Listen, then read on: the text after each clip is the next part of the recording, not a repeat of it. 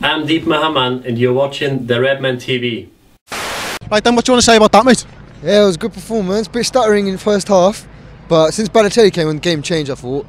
And yeah, since I thought Jordan Ibe was man of the match today. He was fantastic. He gave us that width. He always looked threatening. He's always looking threatening and promising. He looked like the one that was going to unleash the key, innit?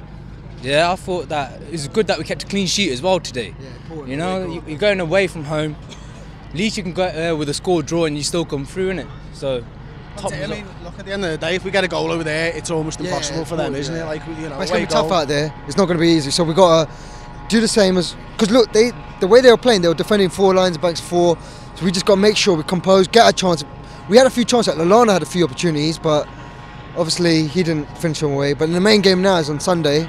Got to pick up 3 points if we want to keep in the top 4. Big game, man. On Sunday, man. We need the 3 points if we want to. It's vital for us, I think. It's vital to get Champions League. So if we win this UEFA, does that go straight into Champions League? So you know what I mean. I'd rather win UEFA Cup, get the Champions League and fourth as well, and the FA Cup.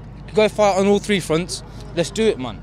That's it. What a better way to end than that? Confidence. I'll tell you what. Look, Mario Balotelli comes on, doesn't he? Obviously gets the goal. What did you think of his all-round performance?